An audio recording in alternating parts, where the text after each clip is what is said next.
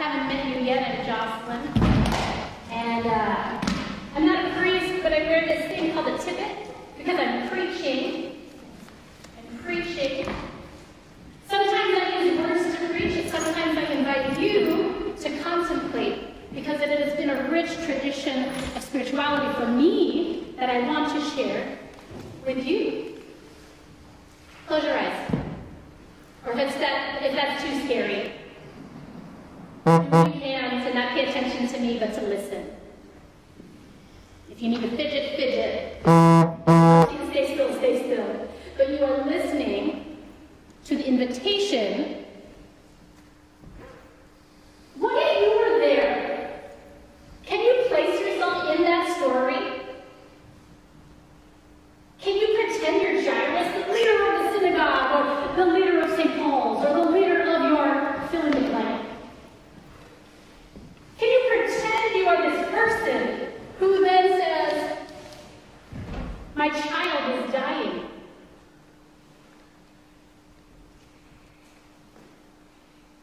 Literally, if you pretend and do not say it out loud, but what are you feeling?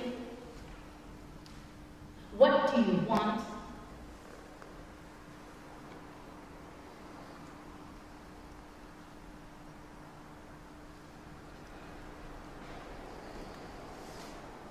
You are Jairus, a leader of your community, and your child is dying.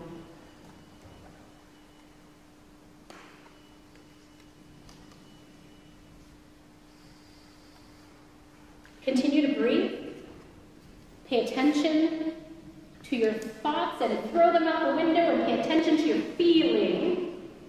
How are you feeling with this death that is on your doorstep? I'm going to pause you there because death sometimes is scary. But Jesus says, do not fear, but believe.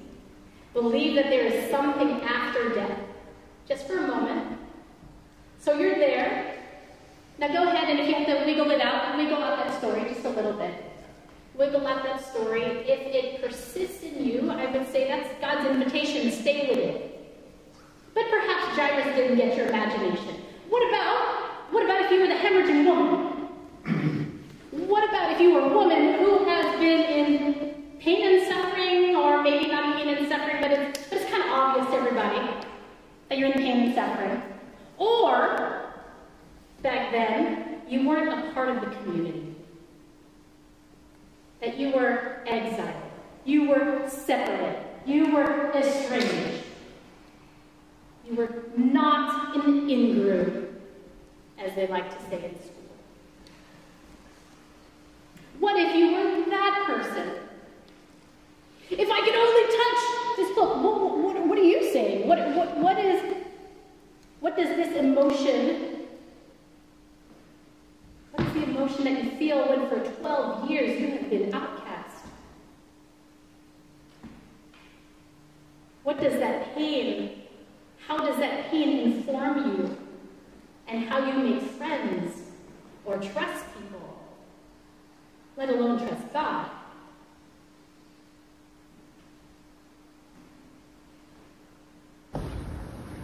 Okay, this is a lot for a sermon, so go ahead and just take a deep breath. Please open your eyes, or just adjust in a chair. Just adjust in a chair. I invite you to just, when you go home from this place, take the well of this community, that we can do that reflection and hold that tenderly with each other. When we do it alone, it's scary, and it's too much sometimes. But when we gather here or on Zoom or on Facebook,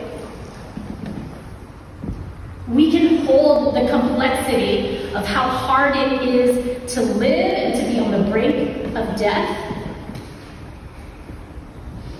Because we don't know what's beyond. I come here because I need your faith to save me. And not in some, white culture saving me, the Filipino woman. It's more like, I come because I want to hear from you. I want to take up the courage that you have when I say, could you just do a reading right now? Like, it's just there. Thank you. Thank you, Bill and Andrea, for just stepping up.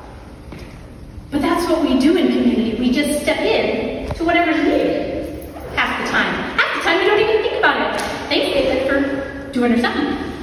Thanks, Michael, for just filling in when Susan's not here. Thanks, Jen, for just, we don't have a rector. Thanks for being our interim. Thanks, ladies, for just carrying across and maybe putting on some rainbow headbands. Did Jen make you do that? Because we're kind with each other.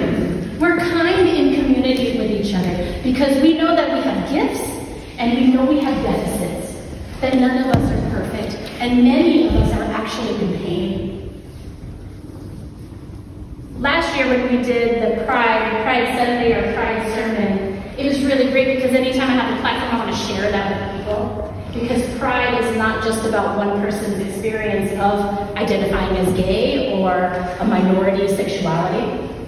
It's not just about one person. It's actually a story about community and how community fulfills God's promise, God's eternal promise of this image that we are all made in God's image, literally all, not just singular versions of us, all of us, and we need all of us to be in this place.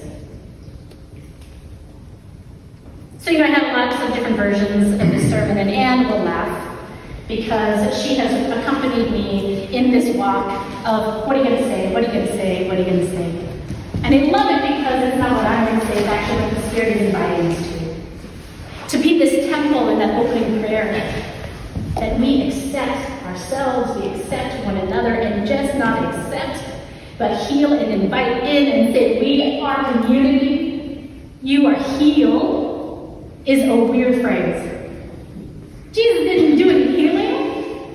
Jesus invited and confirmed and blessed and recognized and showed up. Go home, take a look at the gospel, just look at all the verbs. He went. He listened to the wailing. I'm not going to lie, Jesus was a little unprepared. He's like, who touched me? Because we know that Jesus has power, but do you know that you have power?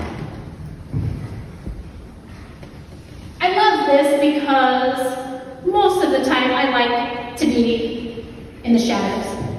It's comfortable for me. Maybe because I'm gay, maybe because other churches have said, not here. Maybe because I'm 5'2", and it just needed a hand. Maybe because, as a Filipino being raised in the San Francisco area, like maybe all these things about me. But I think that when I step into community, God is calling forth a truth that only we can recognize with one another. And so I wonder what it is for you. As you are being called forth to come to in-person, or to come and watch a video, or to come and bring coffee, or to come and answer a phone call from someone, what is being called out of you that literally could not exist unless you were in relationship with someone who needed something? And this is not just because we have abundance, but that's true too. That's what Paul says in his second letter to the Corinthians, right? Yeah, well, in your abundance, make sure then that the people who need something are cared for. That'll be fair. That'll be balanced. But again, if you take a look at that reading, that second line continues to say, for it is in your need, when you need, there is somebody else that will have that abundance to suffer with you, that abundance to listen to you, that abundance to say, you're not just the color of your skin, that abundance that says you're not just who you broke up with. And that is the solidarity that we are all invited to in this kingdom of God, or this kingdom of God, or beloved community. And so, because today marks the fact that we can sing in person as well, so many songs come through, raging through my body and in my mind. I see a lot of teenagers here, and I'm going to totally embarrass myself right now. I've been trying to learn Justin Bieber's song Holy for like the last week and a half because it's so powerful. And I'm not going to get it right, but I love it because he sings, Holy, holy, holy, holy, holy. Love is holy, holy, holy, holy, holy. Something like that. Oh God! And then he raps this thing, again, I'm not great at it, but, oh God, run into the altar like a track star. Can't wait another second, because your love is holy, holy, holy, holy, holy. So maybe there's something there for you. Maybe there's not. It is Pride Sunday, and I would be remiss to miss out on an opportunity to share Holly Weir's song. She wrote it in the car on her way to a candlelight, something of togetherness and pain and sorrow when the Stony, former mayor in San Francisco, and Harvey Milk got assassinated. She wrote a couple verses, scribbled it down. I'm just going to ask, you don't need to close your eyes, but again, we are a rich community. I'm going to ask Anthony Styles just to kind of lead us. It may be easy for you to pick up, and it may not be. That's okay. Sing it if you want to.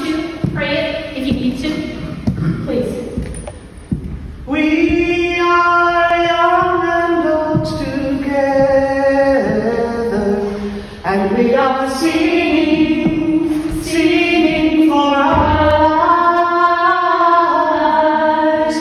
We are young and old together, and we are singing, singing for our lives. We are justice seekers together, and we are singing, singing for our lives. We are justice seeking people, and we are singing, singing for our lives. We are all in this together. Please stand. We are all in this together, and we are singing, singing for our lives. We are all in this together, and we are singing.